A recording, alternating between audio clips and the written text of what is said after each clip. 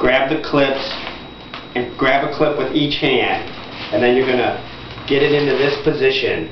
See what I just did? So the clips look like this. So again, just get it in this position, and now you're going to take the clip in one hand and grab the ribs, the clip in the other hand and grab the ribs. And then that allows you to just keep working it into a circle until you can get the clips in the one hand. So again, you're just going to get it into this position. You're going to just keep holding on to the clips and the ribs, just work it into this position. Now I've got the clips in one hand. See that?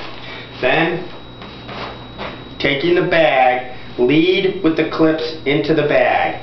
So you're going to go into the bag, just work it in there, still holding on to the clips with that one hand, see? And then you can pull this tight, your hand comes out, you're done.